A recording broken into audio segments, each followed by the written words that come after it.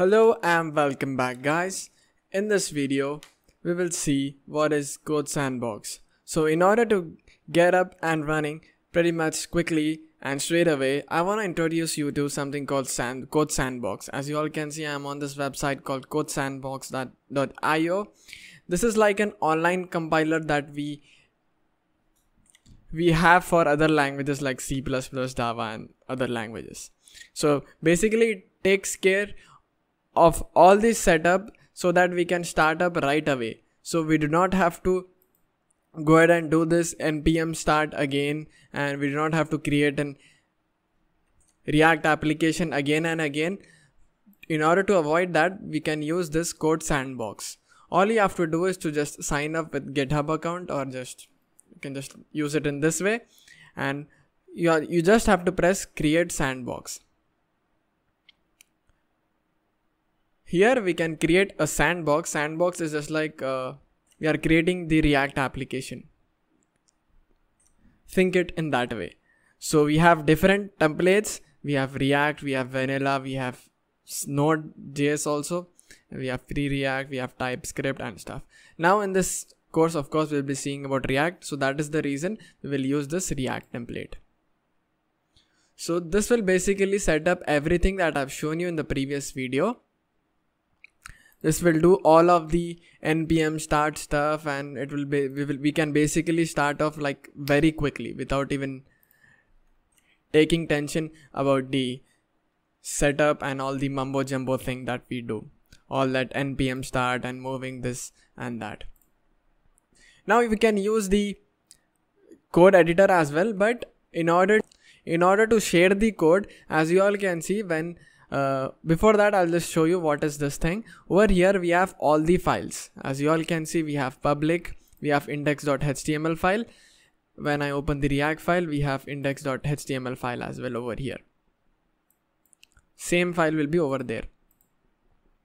Okay, I'm sorry, I'm gonna close this one and open the Google Chrome. Yeah, we have, this is where we will have all the files. When I open this thing, I will get all the files. In the src we will have app.js, index.js and app.js.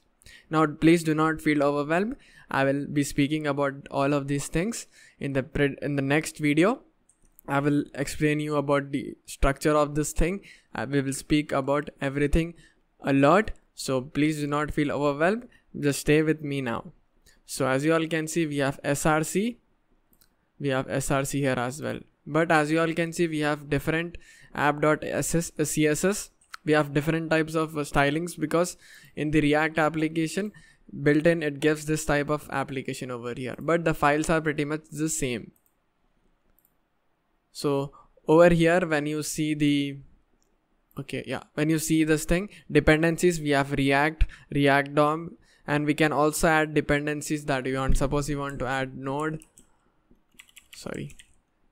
we can add Node. So there are like other, if you want to enter any other dependencies, if you want to enter fetch or maybe like GOT, so we can use that. We can just do it in just one click. So in order to speed up our process, we will be using this, and also I'll be showing you how to share this thing. All you have to do is to go ahead and sign up with GitHub, and then you can press fork over here. So that will fork in your drafts. You can go to your drafts and see the forked sandbox. Here you can name anything you all want. Here I will name something like React first app, something like this. So if I just leave the project in this way, I can come back again and continue from here. Now we can also send our project, use this thing and set up our project locally. If we want to set up everything locally, we can also export this file. All you have to do is to go to file and press export, which we will speak about in the next video, in the coming videos, not in the next video, because here we will be spending most of our time. So I'm just gonna reload this one. So this is like the page that we will build over here. So when we open this thing in the new window, we will have a very big window. And here if I just go ahead and I'm just gonna close this Babel one, and if I just go ahead and change in the app.js, as you all can see in the app.js, if I change something like hello world, my name is Saif Khan. Let's save this thing. As you all can see, we will see this thing over here. So this is like a small window and this is like a big window. And here we have console over here in order to see the console logs, and we have problems. This will give all the errors over here, and we have React Developer Tools. This is the React Developer Tools section. So you can use both of these things. You can either use this local host to work on your project, but I recommend you all to use this thing because you can use this link over here and you can send it to your friends and family so that you all can just show. I'm sorry, I just put a never mind, that automatically removed it for me. So as you all can see, we can use this link and send it to your friends and family as well. So we have everything that we need. Now in the next video we will see about this JSX, and we'll basically see the structure of this whole React application. So for all that and more, see you all there.